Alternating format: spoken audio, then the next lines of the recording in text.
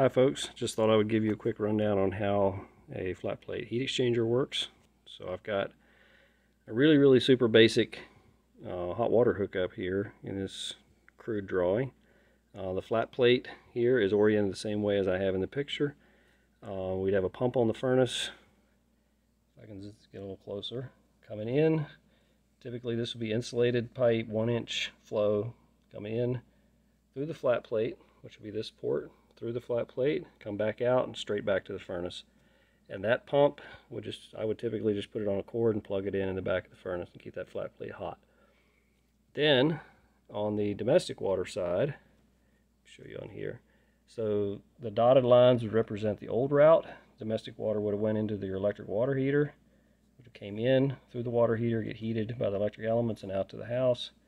We would cut that off, route it over here through the flat plate in the opposite direction, exiting on the hot end where your incoming hottest water is. That these two ports don't mix. There's plates that separate. I'll show you that. So you're counterflowing, exiting on the hot end. That's very important that you counterflow opposite direction.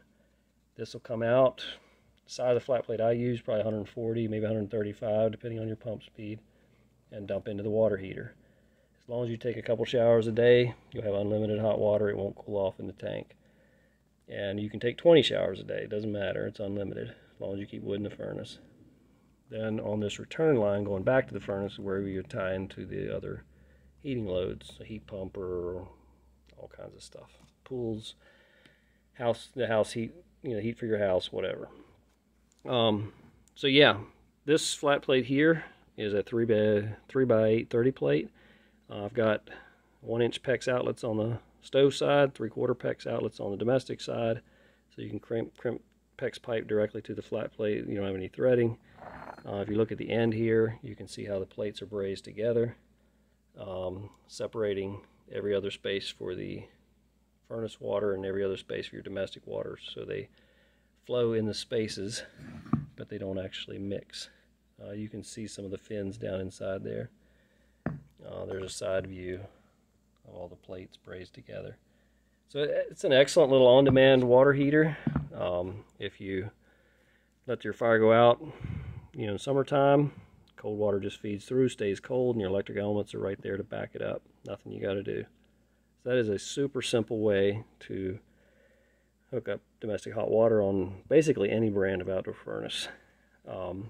I use a 30 plate so it doesn't restrict flow, but I don't go for the super 5x12s or something. This is a 3x8. It's plenty big enough to get all the hot water you need, but it has enough spaces or plates that it doesn't choke down the flow on the stove side of things. If I'd use a bigger one, instead of having 135 or 40 going in here, you'd have 160, and then you've got to use a tempering valve, and you'll be scalding yourself. So that's just why I use what I use. These things are super simple. They work really well.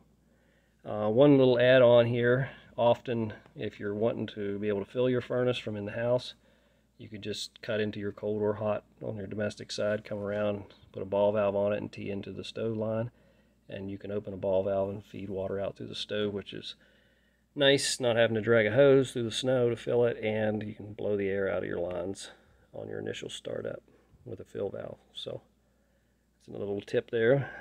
And yeah, these flat plates are awesome. I don't know who invented them, but they are really good heat exchangers.